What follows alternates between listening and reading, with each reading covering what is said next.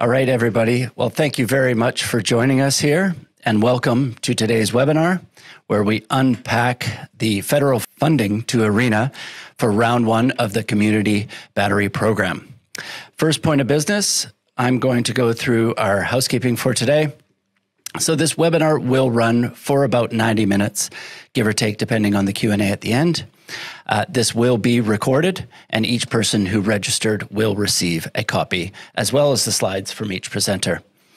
Once the presentations are complete, we will go into our Q&A, where we expect there will be a strong number of questions because we have close to 300 people registered here today. Very, very topical. And with regards to those questions, we do have representatives from each company as panelists in the background. So if you have any quick questions that you want answered, you can put that into the chat and they will answer them on the go. If you have any direct questions to one of our presenters, please put that into the Q&A and we will get to those at the end. Today's webinar is being hosted by Supply Partners. My name is Wade Allen, and I am the National Technical Manager here at Supply Partners.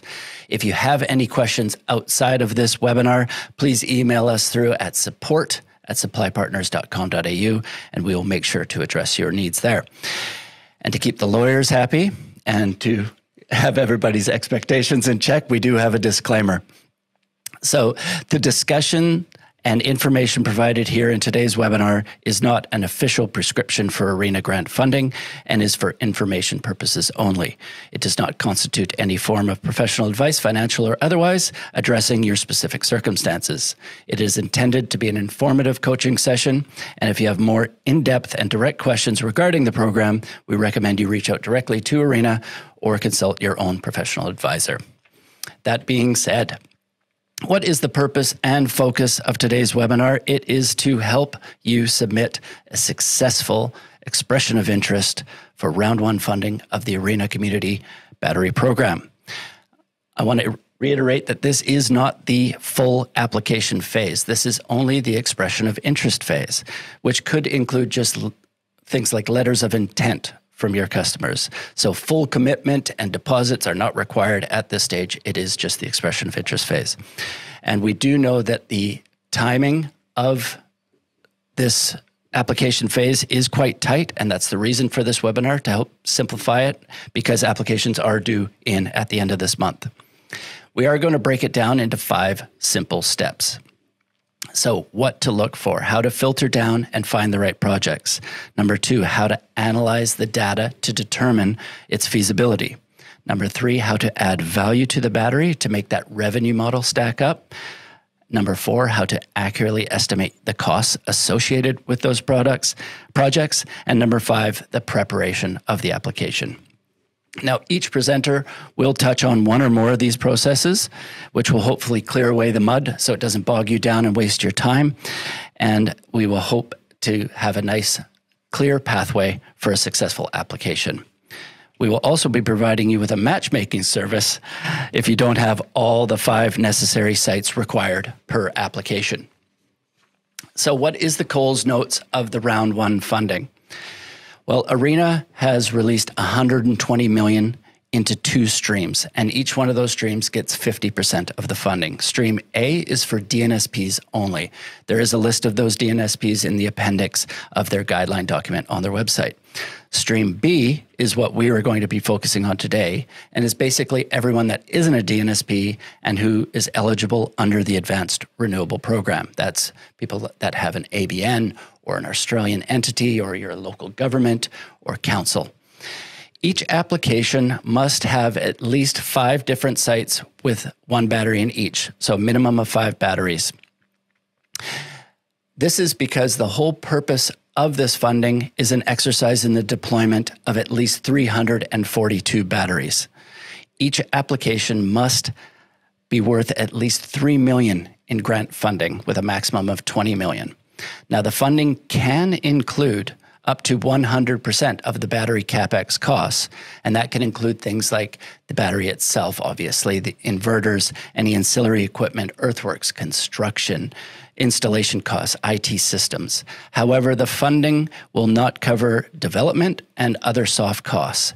And what is important, and I want you to remember this, is a 3-to-1 ratio. That 3-to-1 ratio is those soft costs versus the funding costs. So if your application is worth $3 million in funding, that means the total cost of all 5 projects must be at least $12 million, or around $2.5 million per site. So these are big sites. So perhaps look at this as a 25% discount on your projects. Now, projects can be front of the meter or behind the meter. However, today we will be focusing on behind the meter, as they are much faster and much easier to deal with. And your projects must hit the mark on the objectives and outcomes of the program, which we will be discussing today in the presentations. Now, as mentioned previously, today's webinar is being hosted and brought to you by Supply Partners. We are a 100% Australian-owned national distributor of solar and energy storage equipment, and we've been doing so for over 10 years. We pride ourselves on not just being box movers. We provide the industry with sales and technical support and training now, which is exactly what we're doing here today, bringing this webinar to you. We have warehouses across Australia, and we partner with only proven and trusted manufacturers so that our customers have the confidence to partner with us, knowing that we have done the due diligence for them. So our 4 presenters for today, from VPP Partners, we have the Director of Business Development and Partnerships, also their co-founder, Mark Netto. From Orkestra, co-founder and co-CEO, James Alston. Then I will reappear for my presentation. And last but not least, from Evergen, we have the Head of C&I and Utility Scale, Mr. Rakesh Martin. Our timeline for today will look like this. Our first 15-minute presentation will be from VPP Partners. Now, VPP Partners provides analytical, technical, engineering, and operational support for your energy business to accelerate your sales, time to market, and improve your business efficiencies, similar to helping you put in an application for ARENA. Today, they're here to give a presentation on, once you know it, how to successfully apply to ARENA for round 1 funding. How fortuitous for us. We will then have Orkestra present. Now, Orkestra, as you know, has reinvented feasibility analysis for behind the meter and front of the meter energy products. Their cloud-based solution can do in minutes what used to take overpriced consultants weeks to accomplish. They really have changed the game for us. Today, James will be presenting on the what and how of modeling community batteries for round 1. Then back to Supply Partners, whom I've already spoken their praises, will present on the ideal battery solutions for this round of funding. And rounding up our presentations will be Evergen. Now, Evergen provides a software platform that enables digital optimization of the energy supply chain. This will maximize the benefit from deploying renewable technologies. Basically, they make that battery sing. Rakesh will be presenting on the operational control and monetization of community batteries. And at the end, as mentioned, we will finish with any questions that have not been answered in the chat and those directed at the presenters in the Q&A. So without further ado, I will pass the conch on to Mr. Mark Netto from VPP Partners, so he can shed some light for us surrounding how we can put together a successful application. Mark? Good morning, everyone. Thank you for joining us today. Hopefully, VPP Partners can do what Wade said and help you to understand what is required to go into one of these applications. So before I jump in, let me introduce myself again. Mark Netto, Director of Business Development and Partnerships. And as Wade said, we typically help fast-growing new energy companies accelerate their business efficiencies and time to market. And we've come up with 5 simple steps for you to follow and a few different templates that you can use that should help you throughout the process. So, first off, before we start, let me just define what a community battery is. A community battery sits between 50 kilowatts and 5 megawatts. So that sits between residential batteries and utility scale batteries. They're usually grid connected and at the distribution level. Now, they should deliver benefits to the community to both the community, the network, but also the broader market. And by broader market, what we mean is they should help lower household energy costs, increase grid reliability, and enable more renewable energy, therefore decreasing emissions. So we're starting to see a boom in utility scale batteries, and we're also seeing a boom in residential scale batteries. And because these sit in between, ARENA really wants to find out if this is the solution to cover the middle ground that's required through this energy transition. So ARENA's got a fund of 120 million, and they're looking to fund projects between 3 million and 20 million each. Now, round one objective. So this EOI, this is round one, which closes, as Wade said, on the 30th of June, 2023. Round two is expected to be announced later this year. So if at the end of this webinar, you find that you're not ready or maybe don't have the partners, first of all, you can reach out to us. But otherwise, there's always the second round for you to apply to. Now, what ARENA really wants to do is to find out what it's going to take for these sized batteries to scale, right? They want to see the same trajectory they're seeing on residential batteries, as well as utility scale batteries, but at this mid-size level. And they're hoping to learn how to do this through this grant. So three things that they want. They want to prove it. They want to show that you can improve the economics of the community battery projects or remove barriers to large-scale deployment. They want to increase the capability that's needed to deploy these batteries. And three, because they're sort of government supported, they want to see if they can meet the objectives of the recent budget, which is putting downward pressure on household electricity costs and enabling more solar connected to the grid. So let me get into what you need to do for this application. Now, the bare minimum that you need to submit to ARENA would be a business model. You need 5 suitable sites.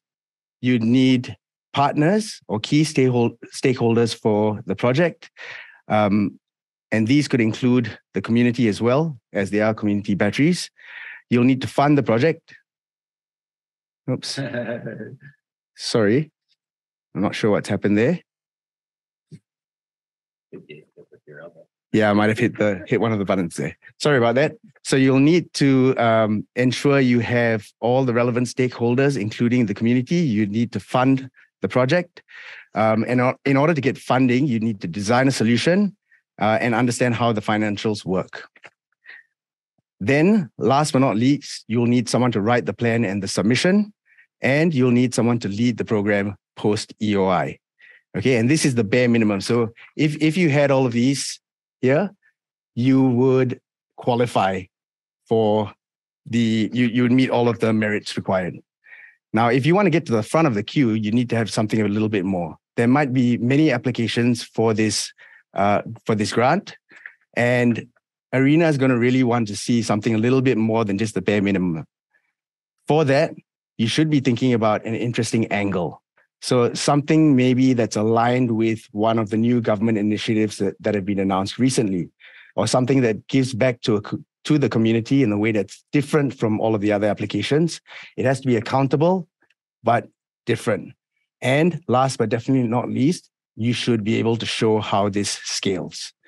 Okay, so that's a little bit about the grant.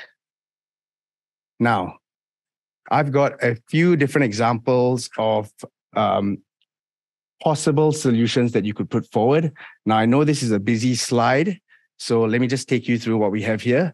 On the left, at the top of the slide here, we've got an example of what that solution could look like. We've got a project complexity score. We have the type of projects, types of sites that you require, example, funding. And then we've got a checklist of stakeholders that you might have to get involved, as well as revenue models and the ARENA and community requirements. So this is really a template that you can use to see if you have all of the elements that you need for your project. So let me jump into the first one. I've got 3 of these to show you. The first one's a vanilla behind the meter example. And it is probably the easiest of the examples that I have here. So if you're noting that we've only got 4 weeks to put a submission in, if you haven't already started, this is probably the example that you want to lead out with. So there's 2 options that you could have here. The first one, which is the easiest, is if you found a building that was a community type building. So a school, a swimming pool, maybe a hospital that already had solar, and you installed a behind the meter battery. And this has to be a battery that's behind a on-market child meter. Now, if you're not sure what that is, don't worry. Someone else on this webinar is going to explain that to you, probably Rakesh, when he talks about it. But one thing to keep in mind is you will have to have partners for this project, and you will have to have various stakeholders. And one of these stakeholders should have the answers that you need. So if you're not sure about anything, just reach out to the people on this call and the stakeholders that you might be introduced to. Now, this type of project, you would probably need a community group. You would need a location for the battery. So you need five different sites. You will need an asset developer, a market participant, and this is the person who would understand how that battery should be located behind a meter. And you will need some financing. The easiest to go for, and I think some of the other speakers on this webinar are also going to touch on this particular example. Now I'll move on to the second example. This is a co-located utility battery. It's slightly more complex than the last one, but still quite easy to do. So for a project like this, you'd have to identify a solar farm, get a battery installed on that solar farm, and you have revenue access through the wholesale market or F-gas. Relatively easy to do. One thing to note though is if this solar farm already has an offtake with a retailer, so if you do have a retailer involved, then it might be a good way to think about a community retail plan. And so this is, something that it's a different, better way for you to show how you're giving back to the community. Now, the last one is your typical neighborhood battery example. So in this example, this is probably what you've seen in the news when you read articles about community batteries. It's usually this layout. Now, this involves connecting a battery to a distribution transformer. And because we've only got 4 weeks out till the submission, it's probably too late if you haven't already started to try and get one of these up and running. So we'd advise you not to do this unless you've already started. So that's the 3 examples that I'll show you. Now, keep in mind, this is a template. These are just examples of how it could be set up. But using this sort of template, you can actually identify exactly who you need and who you need to bring together and what sort of objectives you want. And it gives you the basis for your business model. Now, how VPP Partners can help. What we've done is we've come up with a 5-step plan for you to follow, and that's going to make it quite easy for you to get to a cogent submission. So step 1, find benefits for you in the community. It's pretty obvious, but it's essential that there are benefits for the community and for yourself. You've got to show that your business model is going to work for you as well. One of the requirements of the grant is to do a sensitivity analysis, which will show you, which should show the financials with and without the grant. Now, if you need help with that, we have a number of templates that we can provide that will help you identify these benefits. Step 2, analyze the community batteries. So we've got Orkestra on the call. Orkestra is a software that you can use to do all of the analysis on the business models. If you need help with that, we can help you run the software, but you will need to have a techno-commercial analysis done. Step 3, estimating the costs. Now, in order to understand how much funding you require and how successful this project is going to be, you have to have a really, really good understanding of the costs. Our partners on this webinar, supply partners are probably the best people to reach out to, and Evergen as well, to find out how much it's going to cost to set everything up. We can provide you with a template for the budget, but you really have to go out to the rest of the partners to get the exact costs. Now, step 4, prepare your submission. It's really, really simple, but you need to make sure you have the resources to actually get everything down into that submission.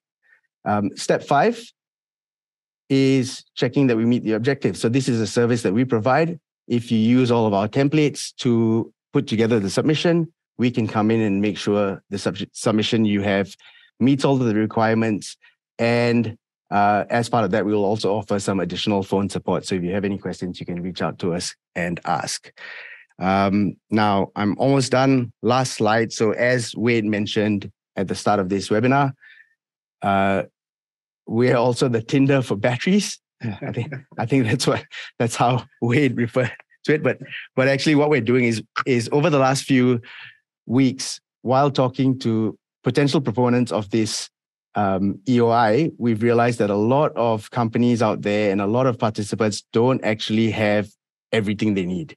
They've got parts of it, but they don't have enough sites, or they may not have a community to work with. There are various things that might be missing from the submission. So we can help you with that. We've come up with this really easy way for you to connect to the right stakeholders. All you have to do is drop us an email. So send an email to communitybatteries@vpppartners.com. All you have to do is write, "We're interested." You don't have to tell us anything about the project at this stage. We just need your contact details. We will send you a form that you can fill out.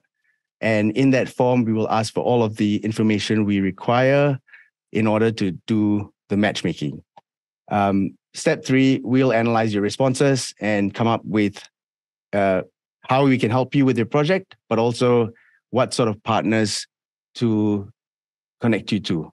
And then we'll come back to you if you decide you want to go ahead with matchmaking for a small fee. We will make the connection. Now, just a note on that, for the community groups and the NGOs, there is no fee. We're doing that free of charge, just to basically help them out. So that's it. That's me. I will just leave you with this information. So if you have any general inquiries about the EOI, you can reach us at hello@vpppartners.com. But if you want to take part in the matchmaking, or you want access to the templates, please reach out to us on communitybatteries@vpp.com. So that's it. That's me. Thank you. Back to you, Wade. All right. That's brilliant, Mark. Thank you very much. I really, really appreciate what you have put together over there at VPP Partners. You're definitely going to make everybody's life a hell of a lot easier. And who knows, they might even find love. And a reminder, if you have any questions directly for Mark, please put them in the Q&A to be answered at the end of the webinar. Mark's partner in crime, Charles, is active in the chat room right now. So if you need any questions answered right away, he is definitely more than capable. Okay, so moving along. Our next presentation is from Orkestra, and that will be on the what and hows of modeling these batteries. And that will be from Mr. James Alston. James, please take it over, my friend. Thanks very much, Wade. So I'm going to be talking a little bit about community batteries from a funding perspective and a feasibility modeling perspective, so that you can really optimize these projects for the maximum chances of success when you're submitting these applications.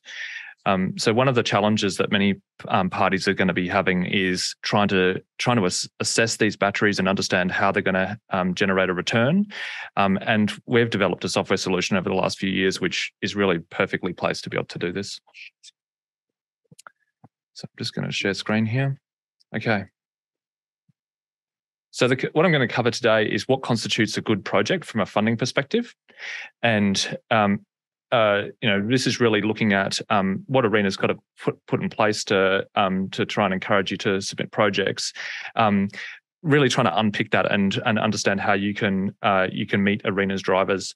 Then we're going to talk a little bit about feasibility modeling of community batteries and how you can best use the funding and think about how to actually develop projects that are really going to be very, very impactful. And then finally, a little bit around how Orkestra can help, specifically dealing with some of the challenges that proponents are going to be facing in the next few weeks, trying to pull these projects together. Orkestra can kind of like move a few barriers out of the way and get you moving really, really quickly. So ARENA has put forward that you can have a project. They were looking for grant. Basically looking for people to come forward and ask for between $3 and $20 million across 5 projects, and they've put this thing in their sort of overview of the program, which is they'll cover up to 100% of the battery capex. And I think that's been a bit of a red herring for many of the people that we've been talking to. I think there's a lot of proponents out there thinking they're going to get a battery for free. I've worked on ARENA applications in the past, unsuccessful ones, and they've been unsuccessful because the proponents haven't been thinking about how to use the funding really effectively to try and drive really big projects. And one of the sort of hints that I would encourage you to think about in the way that ARENA likes to think and likes to sort of, promote itself is the amount of funding that they've managed to unlock for each dollar that they put in. And they talk about this thing called funds leveraging, which is where for every dollar that they put in, they're going to get a co-contribution from some other party towards the projects that they're actually funding. And so if you look at like the history of this, and this is, you can go and find it in the most recent ARENA and funding investment plan, for every dollar that they've been investing from ARENA, they've got, over $3 being invested by, the wider community into the projects that they're putting forward for investment. And if you look at just the project deployment amount of that funding, it's 1 to 6. So, think of that as like, physical assets that are going in. For every dollar that they're putting in, they're seeing sort of $6 of co-contribution. So when you're thinking about the type of project that you're trying to put together here, the absolute bare minimum, which ARENA's sort of putting forward, is $3 million. That would be where you get 100% of the battery capex funded. But I think a more realistic minimum for proponents to be thinking about is a $12 million program of works. That is a lot of money that needs to be deployed. But it's really like if you're trying to optimize your application for success, that's the scale of the type of project you need to be thinking about. So I've put a little sort of example of how to think about a portfolio solution. And so when you're, as a proponent, trying to think about how you could put this your program together, I've kind of sort of taken this $12 million as sort of a reference point and thought, okay, well, would it mean to kind of build a project of this size? So if you had 5 sites, that would be $2.4 million per battery. That would get you probably a 2.6 megawatt hour battery, 1.3 megawatts if it was a 2-hour battery. And that's the sort of battery that would be deployed at a community energy park. So Mark's slides, he talked about the behind the meter and the front of meter opportunity. That front of meter opportunity is really, we think the best opportunities are going to be ones that you've got some kind of small scale solar, but grid connected solar farm, and you're co-locating a battery with that. And we see that as being a pretty relatively straightforward opportunity to get set up. Then when you go above that and you start looking at 10, 20, 50, 100 sites, you need to sort of go back and work back to sort of what it would be the funds deployment for that $12 million. And you start getting into quite large numbers of sites. Now, I think it's really important to remember that at this EOI stage, you don't need to have all your sites nailed down. So you need at least 5 letters of intent from each of these sites.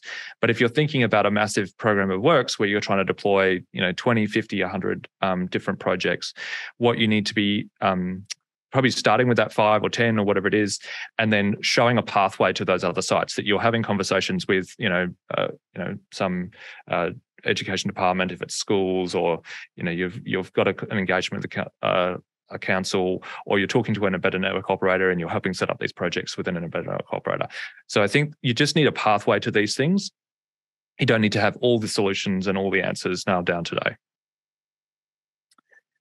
So when you're modeling these projects, I think the other thing to sort of think about when you're doing this, and this is like this happens a lot. We've seen this a lot at Orkestra in my previous consultancy, where people would get focused on the funding and be like, "Oh, I can be able to reduce my costs, and I'm going to be able to pay for this battery." That's really the wrong approach to be thinking about these. And I want to sort of give you a couple of ways to sort of think about when you're modeling these projects and you're setting them up, how to actually set them up for the biggest chances of success. And what I strongly encourage you to do is to think about how you build a viable revenue stack and focus on getting as much revenue as possible for these batteries, and use the grant funding for de-risking the project just a little bit. And I'll show you how you can do that in the next couple of slides. So before I get to those slides, I want to just explain, I'm going to use a use case example here. So I've given this is actually one of the smaller of that range. So this is where you probably need around 100 sites of this size. But this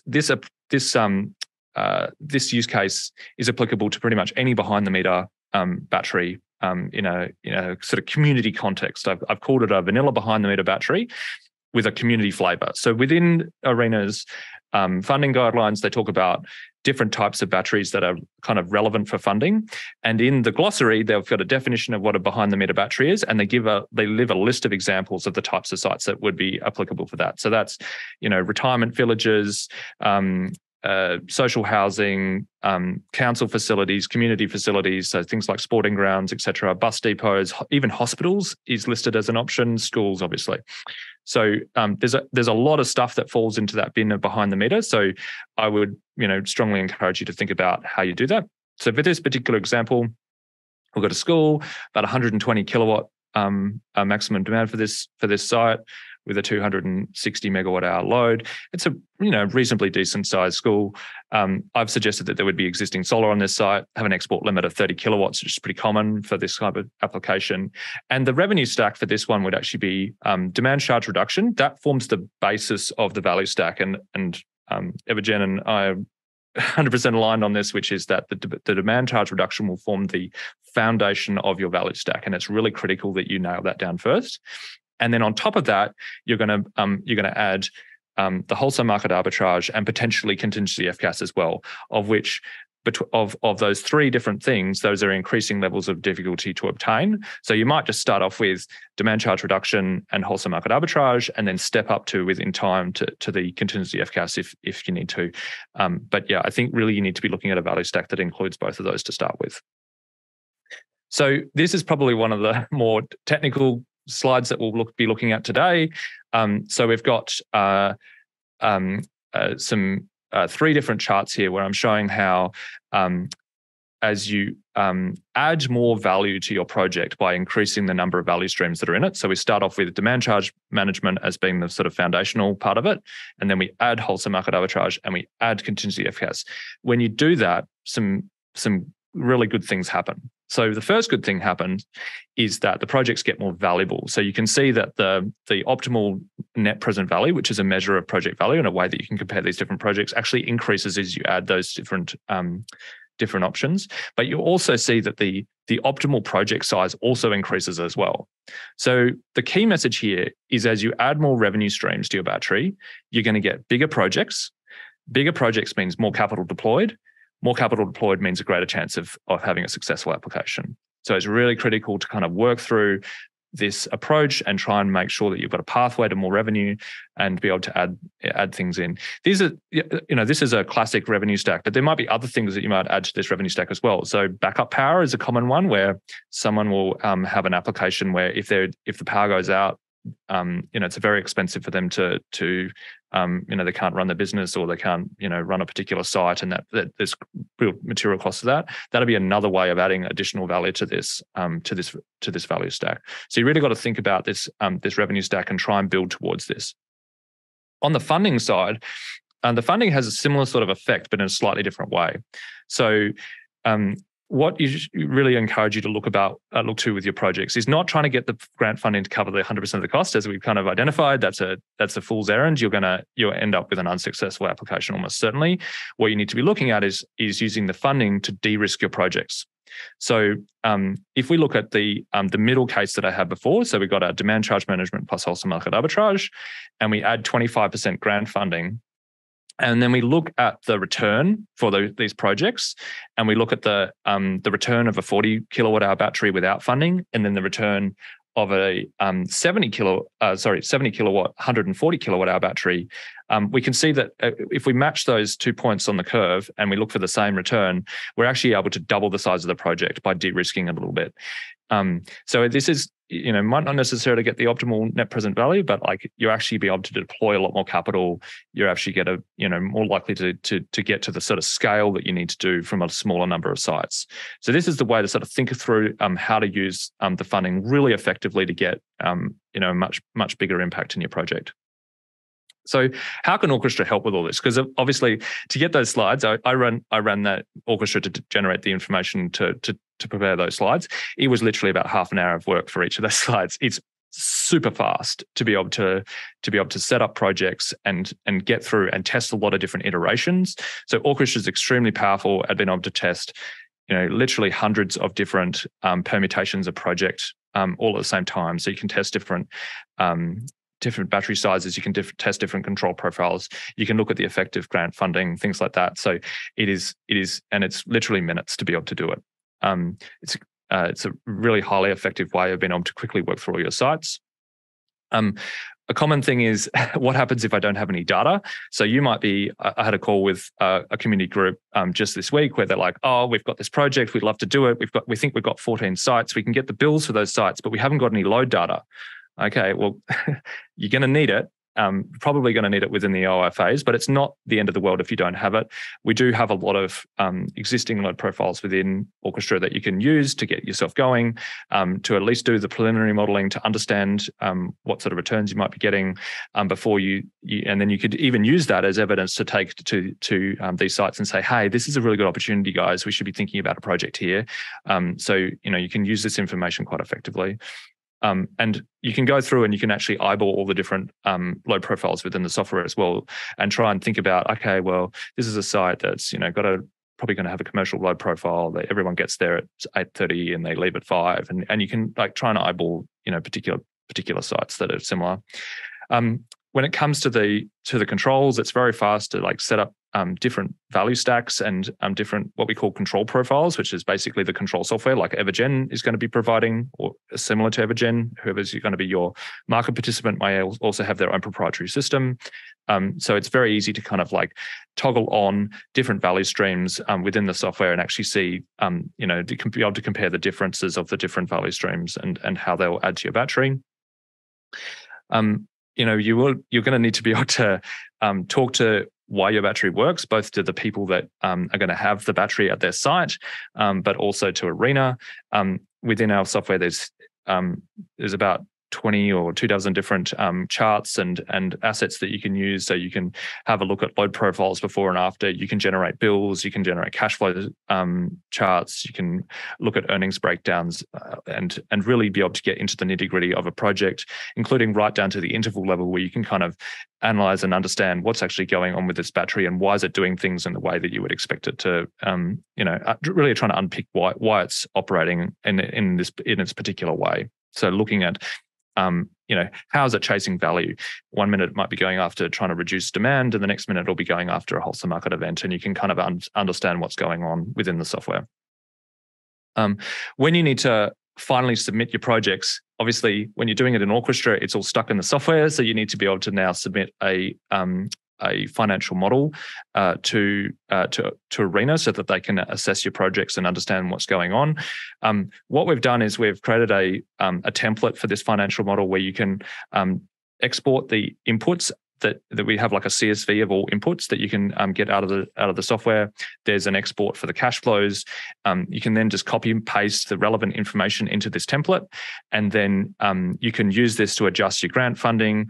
You can adjust the CapEx and OpEx amounts after. You can add contingencies. It's not a fully dynamic model, so ARENA has asked for a fully dynamic model, including having a dynamic model around the revenue streams. Our professional view is that is absolutely not possible.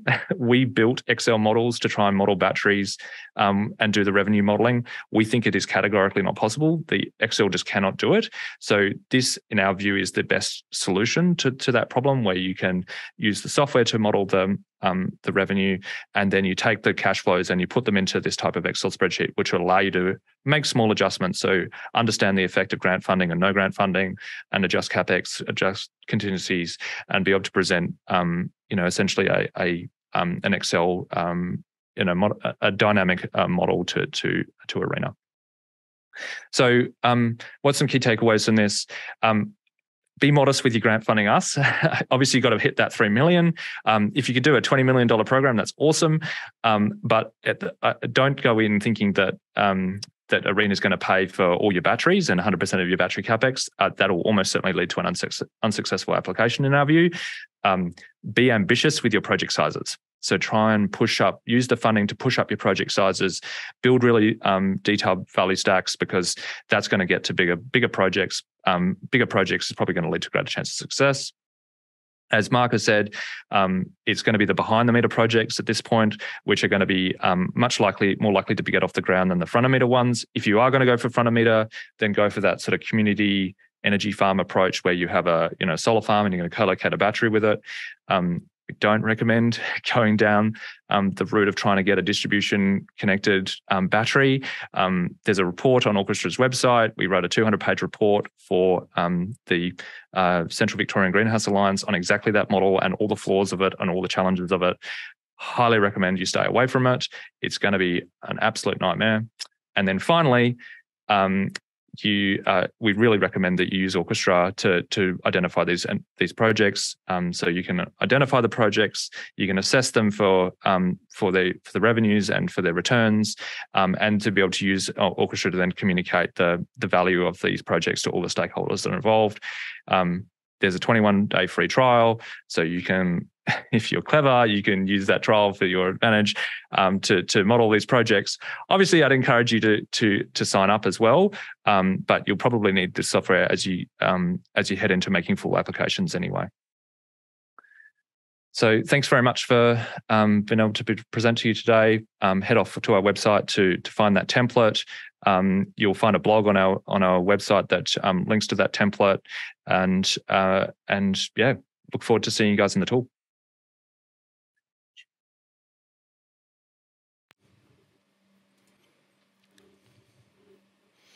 Okay. Thank you very much, James. As always, I am completely blown away by what you all have built there. All right, so it is now time for my presentation. I will share my screen. Okay, let me just get rid of that thing at the top if I could. There we go. Okay, so we've done the who and the how. Let's get on to the what. So what is an ideal battery solution for this round one funding? And what does that look like? I think it's just my keyboard that isn't working. So an ideal battery. Firstly, it must have a minimum of 50 kilowatt power output with a maximum of 5 megawatt. And because Orkestra's feasibility modeling will give us the solution that makes the most financial sense for the customer, having a solution that is modular is best so that we can have multiple options for optimization. Obviously, the more capability the battery has for adding value to itself is necessary. So just having the ability to control the loads and do peak shaving or demand reduction and provide backup when the grid fails, those are the basic necessities and what James said, sort of the backbone of the majority of these battery solutions. But if the battery also has the ability to integrate with market services and VPP, i.e. those wholesale market arbitrage and FCAS, while it does add a big technical component and it has a lot of moving parts to it, it can really, as you saw, pump up the value and return on those batteries. Some other things that are important, just having a fully integrated solution that is easy to install and comes from one supplier, so no one's pointing their fingers at each other should anything go awry, is very important. Having the ability to install it indoors and out, so it gives you that flexibility of installation, is key as well. Having a trusted and reliable supplier and supply chain, so that you can bring these plants online and on time is also very important. And having a solution that has a proven track record here in Australia and also support on the ground here in Australia. All these need to be considered when choosing an ideal battery to run with during your application process. So due to those reasons, we have chosen the SunGrow CNI BESS solution. So why SunGrow? Well, SunGrow is the world's most bankable inverter brand. They have 100% bankability for the last 4 years running. They're also the global #1 PV inverter installed last year. So they have capacity. SunGrow also have 2 warehouses here in Australia, which is important for logistics. And they have over 50 in-house support staff and engineers, which is, I can speak to experience, key when you roll out these BESS deployments. They also have many battery options in both the utility and CNI size solutions. They have over 2.9 gigawatt hours of BESS deployed worldwide, with 800 megawatt hour of that here in Australia. So they are proven here in Australia. The first solution I'd like to show you is their small stack CP series, which is probably the most diverse range. Now, it does come with a 10-year warranty. They are a modular design, so the PCS starts at 50 kilowatt, which is the minimum that the ARENA funding requires as well. That battery cabinet has anywhere from 101 to 129 kilowatt hours, and you can have 2 of those cabinets on the one PCS for up to 258 kilowatt hours. It is expandable as well, up to 1 megawatt of power and 5 megawatt hours of energy. They are made with safe and reliable LFP cell chemistry. They are very fast in their commissioning, and they're easy to install. They have C5 anti-corrosion, so this is important because most of us live on the coastline, so these can be installed close to the coastline. SunGrow does not yet have a built-in EMS. They are working on it, and it is coming soon. So a third-party EMS is required to control these batteries. And they are cloud-based control ready. So a third-party control mechanism, like our Evergen, that we'll be talking later today, they will be able to do all the control of the battery from remote operations, monitoring, and error maintenance as well. They are IP54 rated, so that's important for both indoor and outdoor installations. They have HVAC built into them, so keeping that climate control perfect at the 25 degrees that the batteries and the inverter love for longevity. And they are built in with fire suppression. So this series, this small stack range of CP will cover a lot of the behind the meter types of solutions we are talking about today. But if you need something that's a bit larger, then they have the Power Stack series within this series range as well. They also come with the full 10-year warranty protection, are modular as well, but much larger. So the PCS on this is 250 kilowatt, and that one battery cabinet has 537 kilowatt hours. And again, you can have 2 of those in parallel on the one PCS, giving you just slightly over 1 megawatt hour with almost unlimited expandability as well. Again, safe and reliable LFP chemistry. These have an intelligent liquid cooling system, so that is going to increase the efficiency and life expectancy of the batteries.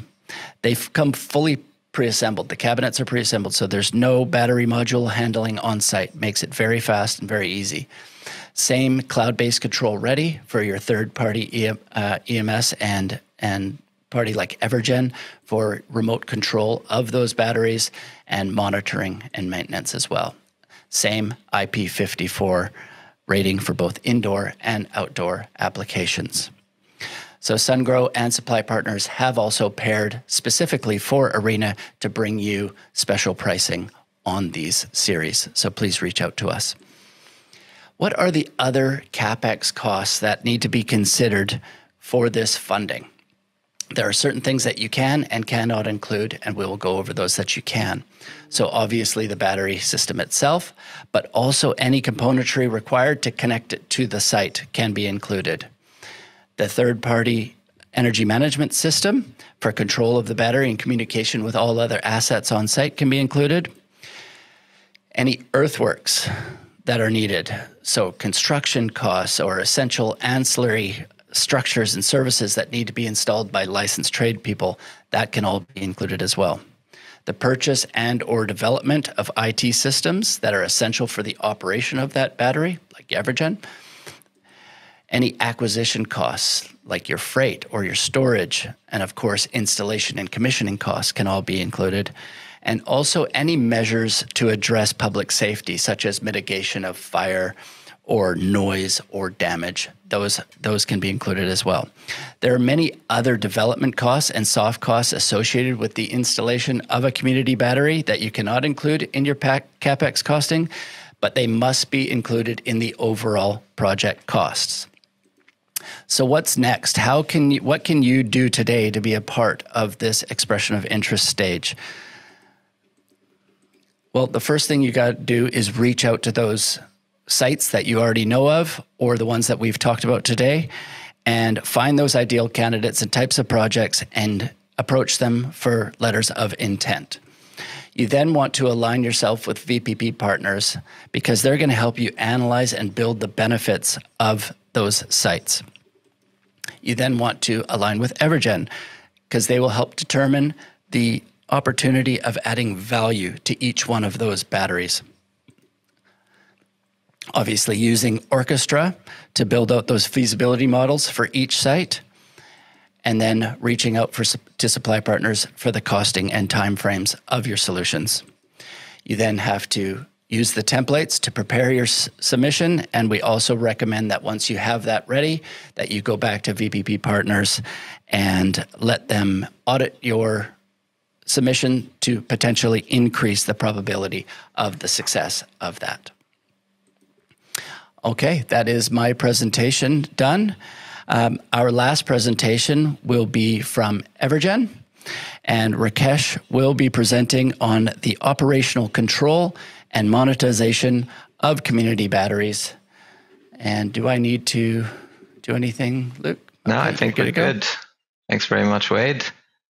Hi, everybody. Lucky last, but I promise you I will try and make this as exciting as it possibly can be. Can you guys see that bar along the top? I hope you can't. I don't think you can. That's all good. All right. Hello, everyone. My name is Rakesh, as Wade and James and Mark have already said. I'm the head of CNI and utility scale here at Evergen, and I'm going to be talking to you about how you actually control and monetize these batteries in practice. Evergen is a software business specializing in battery optimization. We were founded in partnership between CSIRO and AMP Capital back in 2015. So we've been doing this quite a long time, and very excited to be speaking to you today. So let's start with a few operational considerations for a battery project such as this. As other panelists have already alluded to, there's no clear definition of what a community battery actually is. There's been some spicy blogs written on this topic in the past that I've commented on. But generally speaking, we recommend that you focus on batteries with a level of community involvement or shared benefit, but that can and should be interpreted broadly. Okay, so this program offers a multitude of opportunities. First of all, there's obvious commercial benefits. As we've already spoken about, it's very unlikely that you can just go ahead and do this on your own. So this provides you with the opportunity to learn by doing, develop strategic capability and relationships, and then take these business cases into the future, make them work without grant funding once you've learned what you need to learn. You can obviously access multiple value streams, including FCAS, wholesale market arbitrage, other ad hoc markets, like, an example would be the peak demand reduction scheme in New South Wales. That's something that got released recently. And of course, network support. And most importantly, bill reductions through tariff arbitrage and demand charge management. I do agree with what James said earlier. The bulk of the CNI sort of mid-scale battery projects that you've seen getting off the ground in Australia successfully have been happening where demand charges have been high and predictable, concentrated into a very small portion of the day. So this program provides us with the opportunity to bridge the gap, right? Like residential storage is taken off in Australia, utility scale storage is also taken off in Australia, but that mid-scale size project has not really gone as far as we thought it would. And this program will enable us to understand why. Front of meter projects, so these are projects that don't have a co-located load, have commercial challenges because they do not have the opportunity to monetize these indirect benefits that we spoke about earlier. And maybe this program will help us to work out how we can get there. And finally, we test and learn different business models, testing the commercial viability of different models and applications, and most importantly, understanding the regulatory and commercial challenges presented here, including the role of DNSPs, which is a topic that's been discussed at length. So you're going to need a package to come together here and make all of this work, right? What's in that package? The first thing is obviously the correct site or the correct type of land. So you need to be selecting good sites based on community benefit, optimal load profile, and most likely high demand charges. Your sweet spot here is going to be demand charges that are concentrated into a small portion of the day where your load profile is at its peak, right? If you have that, you've got yourself a unicorn project and you're going to be paying back as quickly as you possibly can with some certainty because obviously demand charges are quite predictable. You then need someone to help you finance the project, an engineering, procurement, construction contractor to bring it all together for you, and someone to do operations and maintenance for you as well. There are some innovative outfits out there. I'm sure supply partners have got solutions like these where there's power purchase agreement type models that they adopt so that there's limited upfront capex for the customer that owns the site. Because obviously, land is at a premium these days if you've been reading the news. And having access to that land is what bottlenecks a lot of people who have capital that they want to deploy. You then need market participants. Okay, so these are topics I can't count the number of people we've spoken to over the last couple of years who have come to us thinking after reading one article in Renew Economy that they can just install one battery and that it's all going to work off the ground. It is incredibly complicated. You need somebody to face the market for you if you want to monetize your asset in contingency FCAS, in wholesale arbitrage. Some people have come to us talking about wholesale demand response. This is quite a complex market. It's quite new. There's obviously a few businesses that have been successful in getting portfolios going, but it is quite technically complicated. And what we are finding is that customers with batteries and solar are defaulting to standard wholesale arbitrage rather than wholesale demand response as their means of accessing value in the wholesale market. And of course, it goes without saying, but you need somebody to bring all of this together and make it work in a market agnostic, vendor agnostic, participant agnostic way. You may not have the same market participant across all of your sites. You may not have the same hardware. You may not have the same configuration. That's what our software is built to deal with. And we make use of machine learning to get the best possible outcome for every site that our software is running on. So you absolutely do need someone like us because the Australian market is very complicated. As of the end of this year, there's going to be, across just the wholesale market and the contingency FCAS markets, there's going to be 9 different markets that are behind the meter battery could be bid into.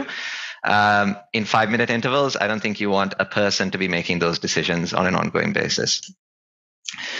So how can we help? Evergen provides an end-to-end platform for DER management, making use of machine learning to get the best possible outcome, reduce total cost of ownership, and ultimately accelerate the transition to renewables across the world. We've been doing this for a very long time. We've got 12,000 batteries under management in Australia today, and we are operational in 9 countries. We are cloud first, cloud native, no additional hardware required in order to control a battery and make all of this work. As Wade alluded to earlier, the SunGrow battery comes with a third-party EMS. This tends to be a power plant controller of some description that is taking care of the circuit level safety and monitoring on site. We can embed ourselves into anything like that. Oh, there's my dog. We can embed ourselves into anything like that if you want and make it work. You can choose any hardware manufacturer as long as the device is connected to the internet. That's all we need. We also provide, as you know, tariff and market agnostic optimization. The only tariff that we can't optimize against is a flat tariff because it is flat. Aside from that, we can optimize against absolutely anything. It is multi-market optimization, classified as greedy to get the best possible financial outcome from every interval. We make use of algorithms to learn from your load, learn from your PV generation patterns as well, and then predict what the best outcome of the best action should be that a battery should be taking at any given time based on what's coming later.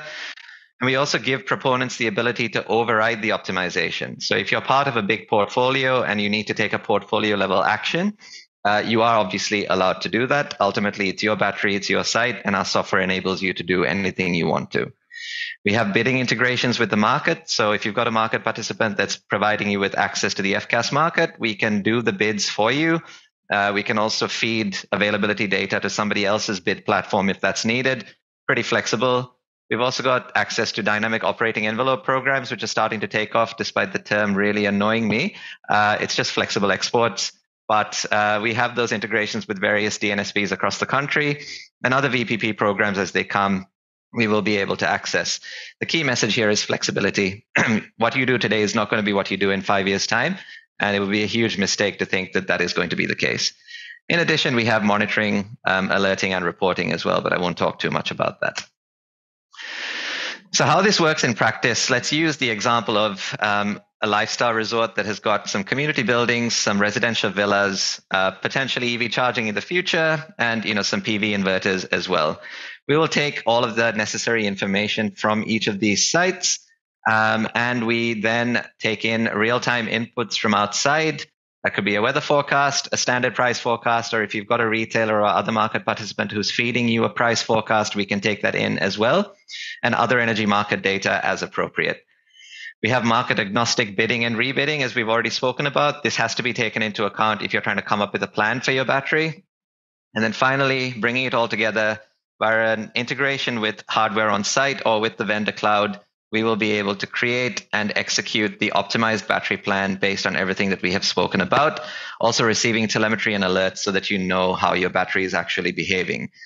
All of this happens every 5 minutes, looking at the next 48 hours, and every 5 minutes we implement a new rolling 48-hour schedule that gives you the best possible outcomes from your site and obviously matches up with the interval lengths in the Australian market. Once your site's on our platform, it also gets access to the additional platform capabilities that we have. If you'd like to know more, you know where to find me. And what this looks like, I'll give you a couple of examples here and then I will wrap up. So going back to a slide that Mark presented at the beginning, this is something that we have seen working in the past, and this is actually from an example customer that we have. The first thing I will say here is that from a regulatory standpoint, this is an incredibly complex layout. Okay, it's an incredibly complex thing to be going for.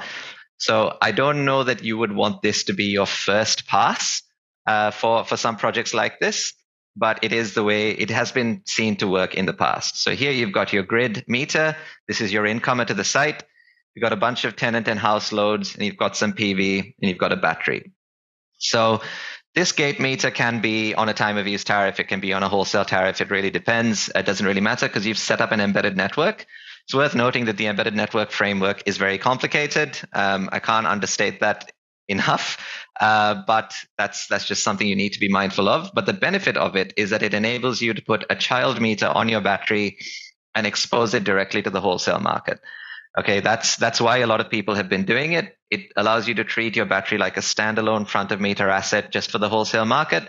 And what our technology can do is read from the load at the incomer to make sure that demand charges are minimized here. That's really important because that's where they're calculated. And prior to the 31st of March of this year, your FCAS market participation would have been logged here as well. But there has been a recent rule change, to allow small generation aggregators to participate in the FCAS markets as well. I haven't tested this with AEMO myself. Worth noting that they have full discretion over the rules, but a read of those rules suggests that your SGA would then be the market participant here. So you do have some flexibility, but hopefully the main takeaway from this is it is not a very simple thing to be doing. And finally, what do we actually offer in a nutshell? We offer demand charge management, retail tariff arbitrage, and increased PV self-consumption straight out of the box. And then we enable access to wholesale market opportunities and FCAS market participation via VPP. There's obviously other markets that are going to be coming in the future as well. And that flexibility is absolutely key. It's one of the reasons why a lot of customers come to us now, because they don't really know what's going to happen in the future. And they want a platform that's going to be future-proofed rather than dogmatic about how they do it today. I'll finish off with a quick example. There's been a little bit of press about this week, so I don't know if some of you have seen it, but GemLife are one of our key customers. They operate a lot of lifestyle resorts across some very nice parts of Australia. I was up on the Sunshine Coast on Monday. It made me want to be over 50. It was very, very nice. They're rolling out PV, batteries, and other kind of energy conscious assets across all of their resorts over the next, 10 to 15 years, really. And they are wanting to reduce grid reliance, reduce emissions, and make better use of the assets that they have on their sites. So there's rooftop solar on each villa, usually several hundred of them. There's rooftop solar on community buildings, maybe one or two. And then there is a central battery energy storage system, a CNI scale battery energy storage system, paired per transformer or connection point. And we are the ones doing the optimization for all of these sites. So we take into account the distributed PV, take into account the distributed load profiles, aggregate those together, and work out what the battery's schedule should tell it to do. And we implement that across all of their sites. In addition, critically, we will also enable integration of future electric vehicle charging, any type of demand response devices, and generally any Internet of Things technologies with a compatible interface, also allowing them to access any retailer they want to for energy market participation. So this is really important as well. They don't have to lock in with a particular retailer to be with us. We can just provide them with maximum flexibility, no matter who their market participant is. That's all from me. If you'd like to know more, please contact us. You can use this QR code when the slides are sent out later, and also type my name into YouTube. I've done some stand-up in the past. Thank you very much, guys.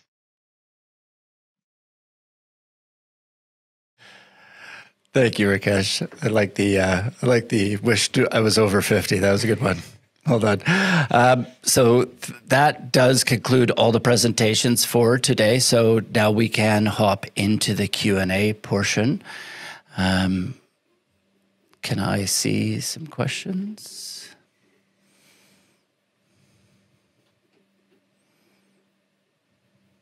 There we go. All right. Number one from Greg. Evergen, is your solution open ADR based? We are API driven. I can get a proper technical answer to that question from somebody. That's not me. But as far as I can tell, I mean, we are fully API driven. We're able to receive commands from various market bodies, and we have that with AEMO at the moment. But I'll get a proper answer to the open ADR question for you as well. Okay, fantastic. And don't go far, Rakesh. The next three are yours as well. So question for Evergen from Anonymous. Would we still need a trading algorithm and NEM forecast to sit on top of their software, correct?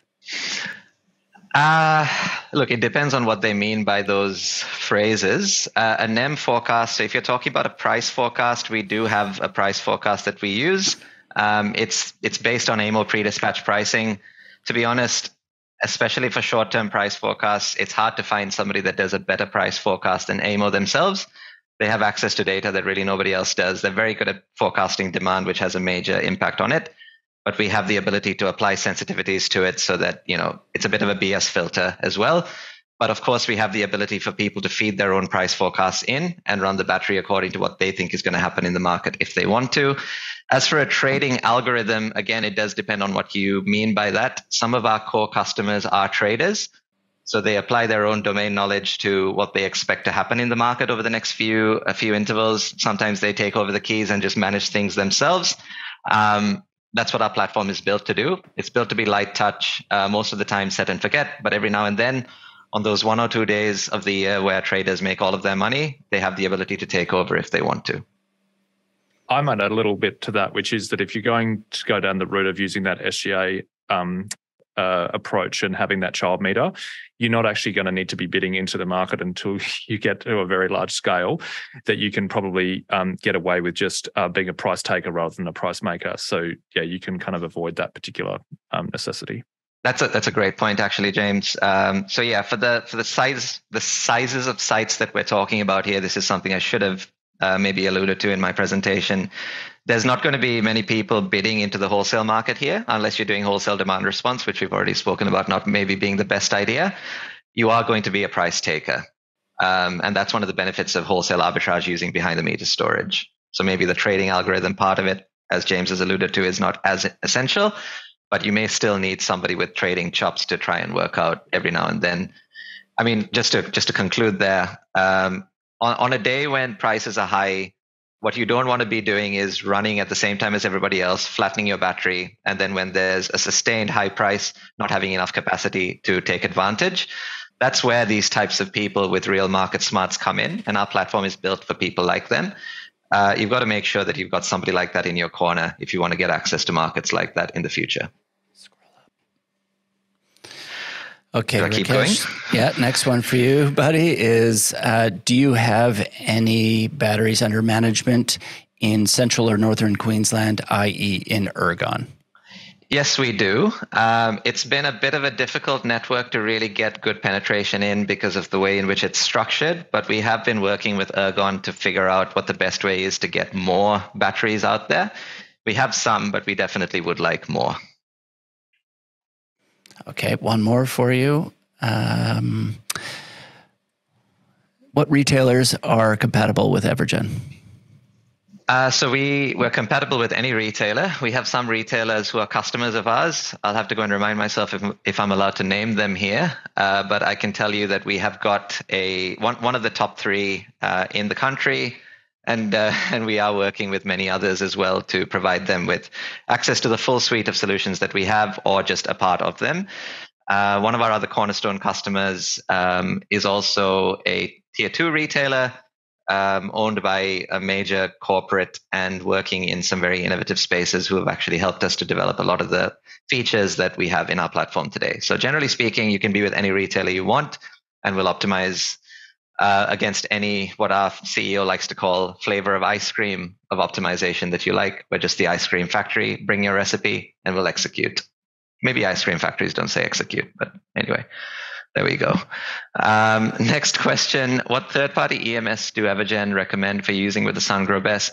I can't give you a recommendation on that, I'm afraid. All I can say is you'd have to talk to SunGrow and maybe supply partners on which piece of hardware would be best suited to act as a PPC there. And then if it has a cloud or it's connected to the internet, we can work out how we do that. One days there, Rakesh, but you already look like you're over 50.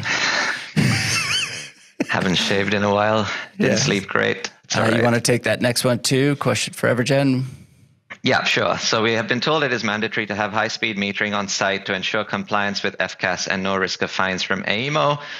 Yes, that is correct. So we are a software business. Technical compliance with the market ancillary services specification is the responsibility of the site. And once the technical compliance has been met, we do the rest. So yes, you would need high-speed metering in order to comply with FCAS. We don't provide that, but there are many people out there that do. We can chat to you about who those people are if you're interested. Are we responsible? Sorry, I'll just keep going. Keep going. Are Evergen responsible for compliance risks with AEMO, or is this the responsibility of some of the retailers who recognize their platform? Look, I'm not sure I fully understand the question. If you're talking about market compliance, then that is the responsibility of your financially responsible market participant, who would be your retailer. They will have billing platforms that are separate to us, but we can integrate with if needed, and they get data directly from their meter data provider, who is also independent of Evergen. So from a compliance perspective, it may be linked to the previous question as well. But yeah, in terms of data retention, like we have an autonomous bidding engine for the energy market as well, for large utility scale sites. So we do meet the compliance requirements within the NER for bidding and for data retention. But we're not a retailer, so it's different when it comes to that.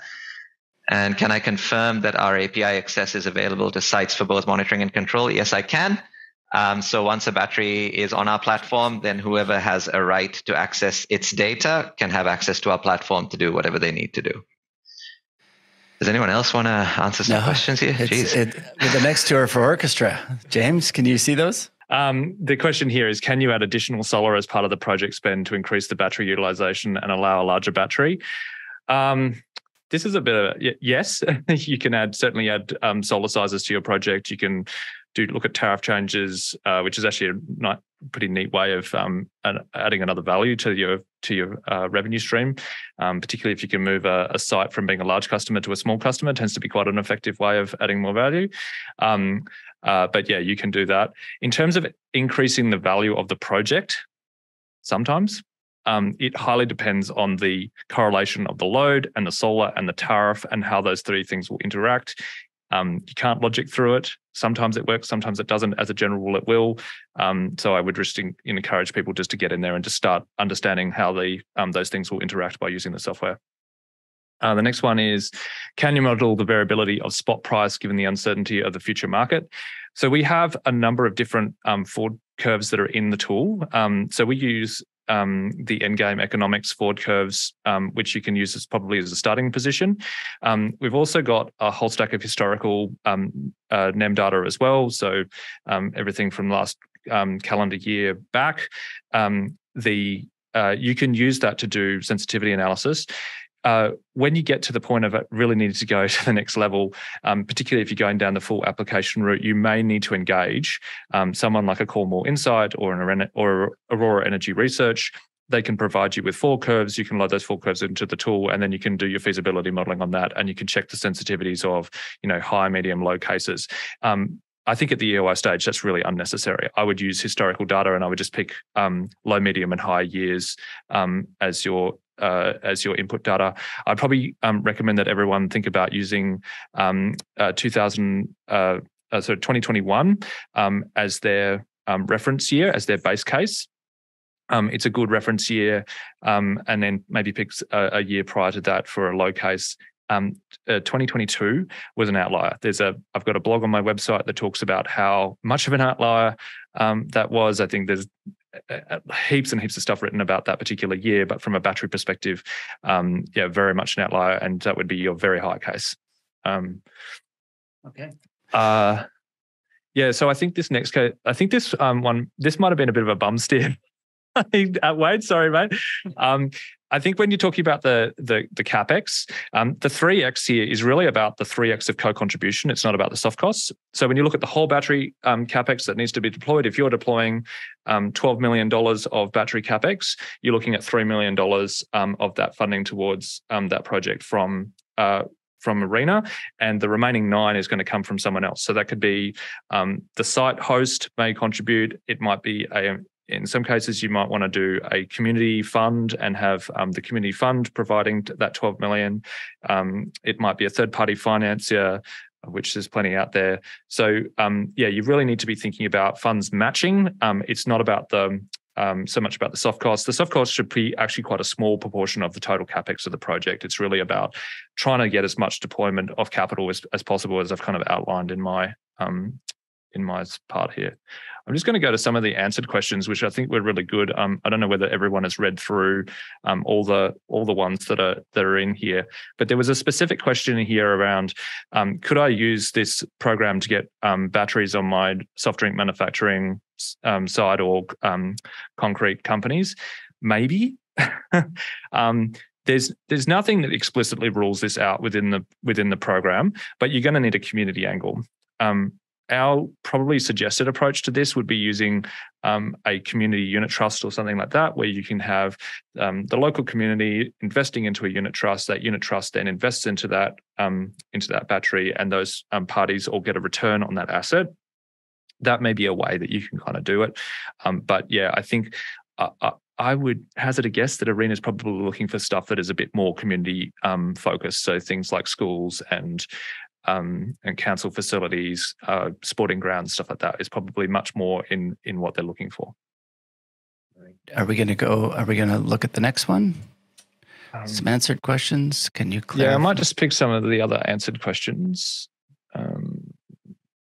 So just Scott Run, I've already answered that one around how we think about the soft costs. Soft costs are probably going to be a relatively small part of the project. I've already answered that one. And what is it? So interpreting the community solar benefit. This one's a bit tricky in the context of behind the meter. My view on this is that it's really around trying to get the battery behind the meter to be absorbing solar as much as possible at the site. If you're not pushing energy into the network, that means that you're basically allowing capacity for everyone else. When you get down to the sort of LV transformer distribution connected type projects, you could make an estimation of community solar benefit. I'd refer everyone to the report that we wrote for Central Victorian Greenhouse Alliance, which goes into enormous amounts of detail about how to think about this particular problem, and how challenging it is to really make it stack up economically. An example of this was, we looked at about 120 different LV transformers across Powercor's network. And we found that many of those transformers were actually 50 kVA or less in size, very small, and serving quite a small number of homes. And in some cases were just 10 kVA, so extremely small transformers. So if you've got one customer on the street who's installed a 7 kilowatt system, that's it. That's it for the whole street. And so there's no capacity to accept any more power on that street. Now, is a community battery really the best solution to be solving that particular problem? Probably not. I would recommend that you just upgrade the transformer for about a tenth of the price. So I'd really encourage people to think about this problem of how do we enable more solar, and try to think of it quite broadly around what is the best solution. This is where we kind of, again, steer people back towards things that are probably a little bit easier to get off the ground, like behind the meter batteries and batteries that are co-located with community energy projects. So Hepburn Wind Farm is a really good example. They've just been released with some funding to in a non-competitive sense for a battery at their wind farm. That to me is a classic case of a perfect community battery at a front of meter application.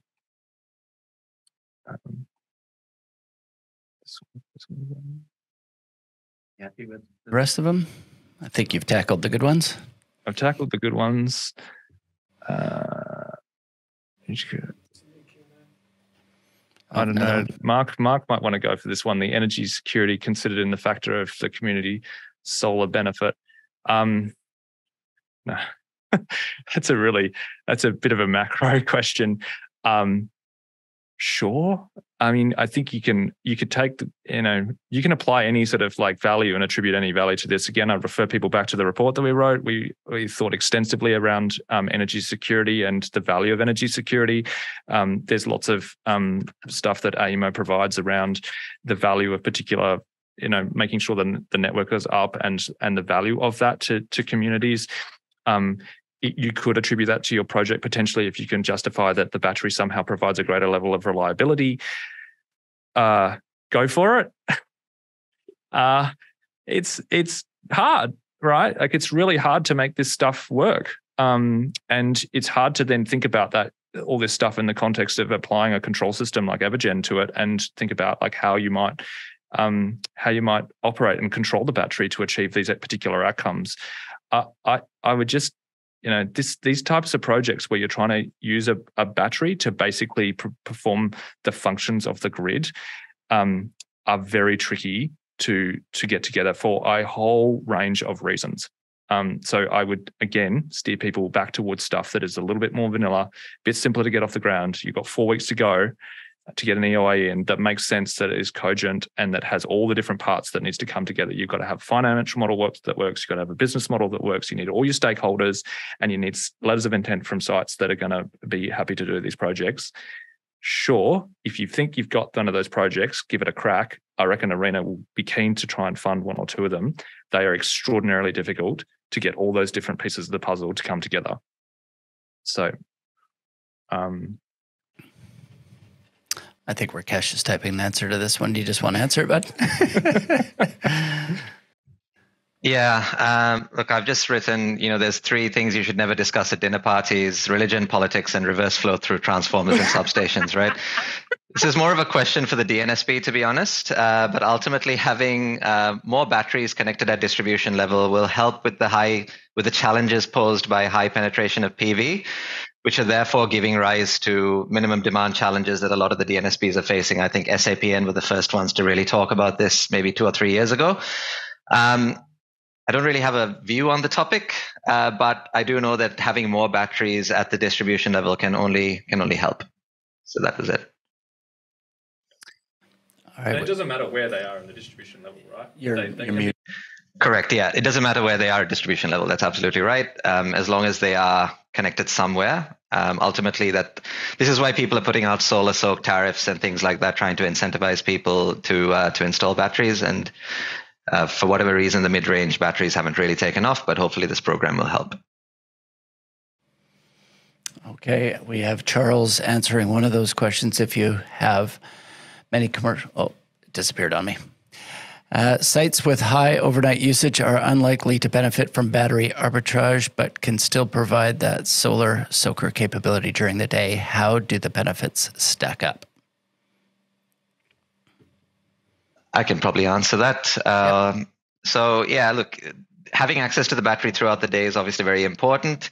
If you can't benefit from wholesale arbitrage, sorry, let me just go back and see what the question was. There's other markets that you can participate in, right? So there's wholesale arbitrage we've already spoken about. There's also contingency FCAS. There's demand charge management, which we've already spoken about. And then there's access to other markets as well. Contingency FCAS, as an example, you don't actually get paid directly for responding. You get paid for being available to respond.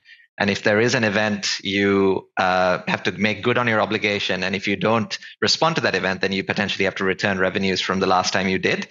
So this is the type of like overnight, being paid for being on standby type model that exists. And if there's limited load on site to support, then it's a perfect thing for you to be doing with your battery, getting paid to be on standby for an FCAS event. Yeah, I might add to this, which is that there's no truisms around how you have a load and a tariff and solar interact and the shape of the load. It is highly specific to every single case as to how they all mix together. So when you talk about having a site with high overnight usage and that a battery is not much use at arbitrage, well, it might not be necessarily used at arbitrage, but actually in a commercial sense, what you're wanting to do is do demand reduction, and it will just depend on the tariff, the demand tariff as to whether and how that demand tariff is applied as to how valuable it will be for this particular type of site.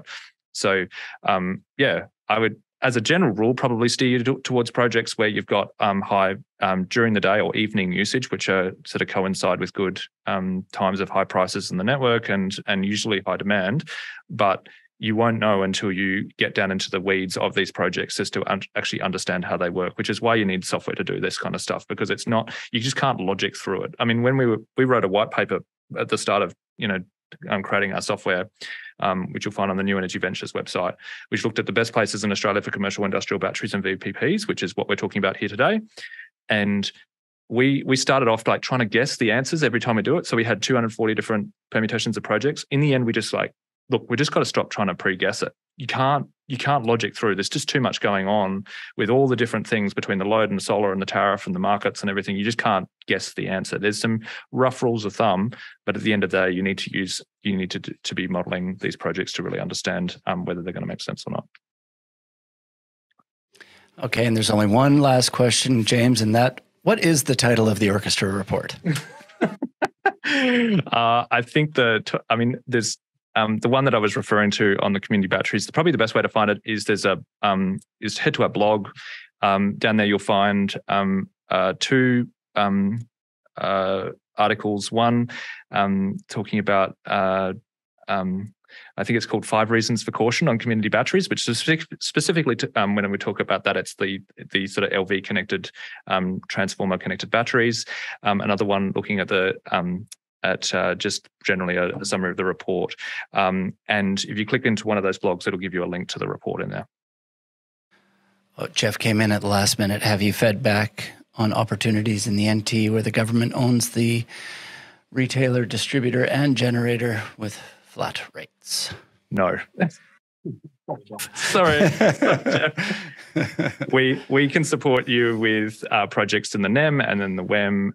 We probably can support you in NT as well, but you would basically be having to build a project up from the ground up. We don't have the same kind of libraries of market data and tariffs that we can support you in the other markets.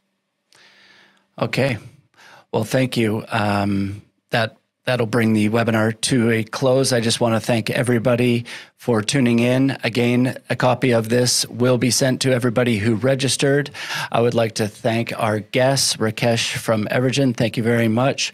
Mark from VPP Partners and James from Orkestra. Thank you. James, I believe our podcast drops next week as well. So anybody who wants to know a lot more about Orkestra, definitely listen to that. And thank you again.